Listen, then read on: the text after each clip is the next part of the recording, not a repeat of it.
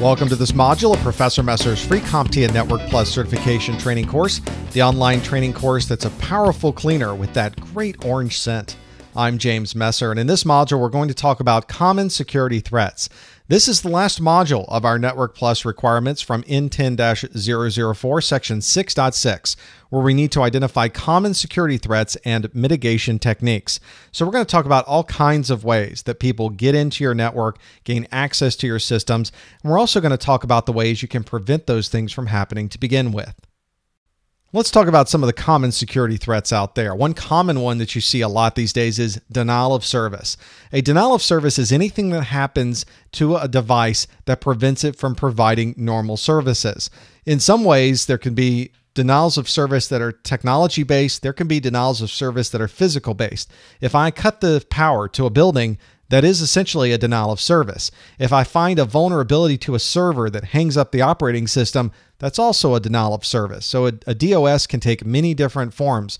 There's also something called a DDoS, or a distributed denial of service. If we don't have physical access to the electricity, maybe we take one machine and we have it start hitting a server as hard as it can. We start just requesting a lot of things. Then we have another machine somewhere else do the same thing. Then we have a third machine do exactly the same thing. Then we have 100 more machines, 1,000 more machines, 100,000 more machines start accessing a server all at the same time. That is a distributed denial of service. We can't just turn off one IP address and get rid of our problem. These days, the botnets that are out there are designed to be a distributed denial of service, among many other things. And it's amazing what people have done to be able to take over that many devices on the internet and have them do their bidding whenever they'd like. One very common and very old style of denial of service that we used to see out there was something called a Smurf attack. And this was called a Smurf attack when we saw that somebody was sending a specialized ping message to a broadcast address. This is something that doesn't work anymore. We've changed the way that ping works. We've changed the way that routers work. But if a router saw a ping that was going to a broadcast address, it would duplicate that ping to everybody on the network. So you essentially would send one packet in, and if there were 200 people on the network, boom, you just sent that one packet to 200 people without having to send it out 200 times. People were doing denial of service, love that. That's easy. I'll just send 10 packets in, and all of a sudden I just sent 200 packets. 10,000 packets, 20,000 packets. Very simple now just to send a lot of packets in and have them duplicated automatically by the infrastructure devices that were supposed to be protecting the network. So you don't see this anymore. We fixed that one in 1999, but it's one way that we can think back and say that was one way that we were using these attacks to be able to bring down networks, and we called that a Smurf attack. A problem that everyone deals with is viruses and worms. So let's talk about what is a virus and what is a worm. A virus is a bit of bad code, a bit of code that somebody has created to do bad things on your system that infects the system by using the files and the documents that already reside on your system. And the way they get somewhere else is you copy that file to somebody and the virus is copied along with it. And then as long as that person on the other side opens the document or runs that file, then they also now have the virus and it can then hop somewhere else. That's a little different than a worm. A worm doesn't need your documents. He doesn't need your files. A worm simply gets into an operating system and then can hop around to another operating system using the network that's already connecting everything together. And that's why when we have these big outbreaks, we always talk about the worms that are on our networks that are now outbreaked, and they're going everywhere. And they're that pervasive because they don't need you. They only need the network, and then they can hop around as much as they'd like. If we ever want to refer to all of these things in a more generic term, we can use the term malware. The term malware has become sort of a catch-all to mean viruses, adware, spyware, worms, anything else that might be bad on a network, we oftentimes refer to as malware. So if you hear any of those terms, either a virus or a worm or malware, that's what it's referring to. Another way that bad guys get into the network and are able to eavesdrop on what's going on is an attack called a man-in-the-middle attack. And this is used a lot when there's encrypted communication, but it can be done just as easily, in fact, easier when the communication is not encrypted.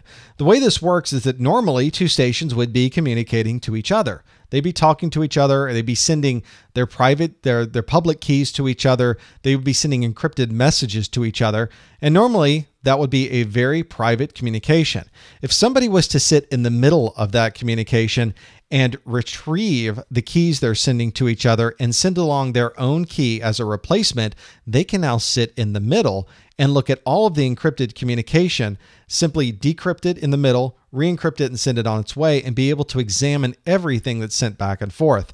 Now you can start to see why a man-in-the-middle attack is a bad thing. Now, fortunately, it's not something that scales very well. It's hard to get in the middle of every single conversation. But if you find the right conversation, you're able to really take advantage of man in the middle, you can gather a lot of interesting information. Here's a problem that can bring your network security right down to its knees, something called a rogue access point. Rogue access points are problematic because they're very inexpensive. A rogue access point is nothing more than just an access point that's in a network where it shouldn't be.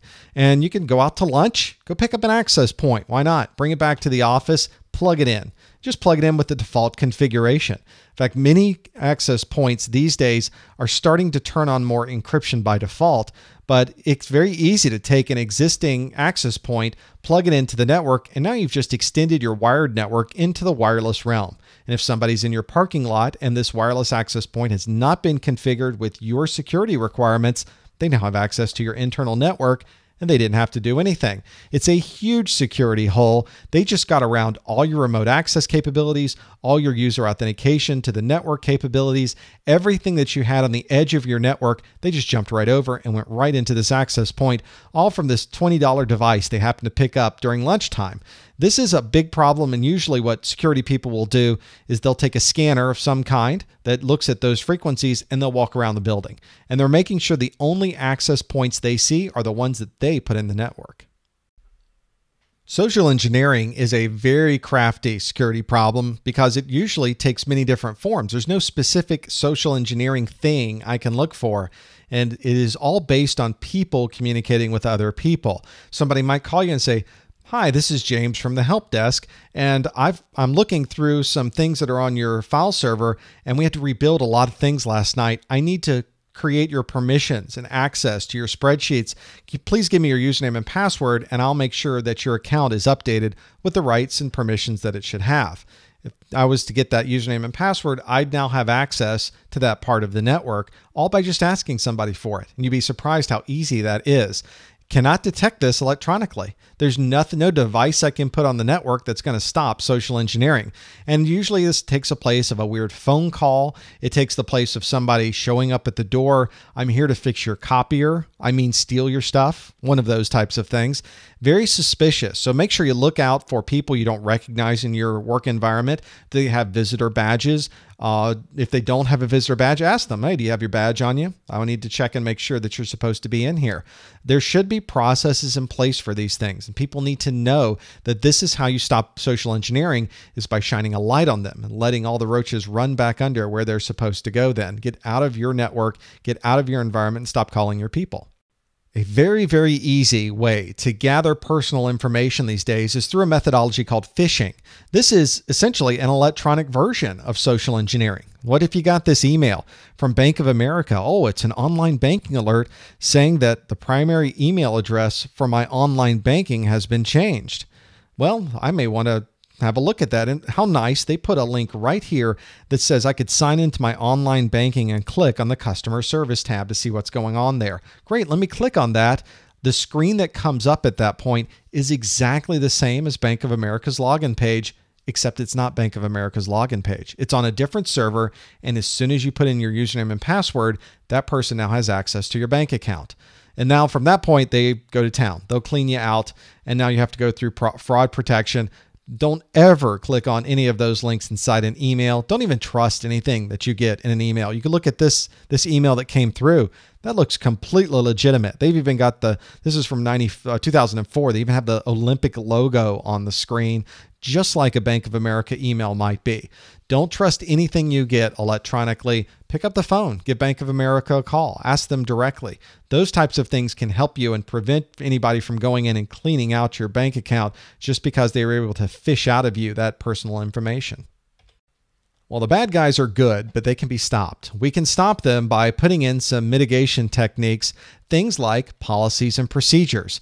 Policies and procedures sounds very boring, but it's very, very important. We need to have processes so that everybody in the organization knows how we do security. And if you stop one security breach, it will be worth the time, effort, and money that you put into putting together policies and procedures for this. They need to be very visible. People need to have access to be able to read them.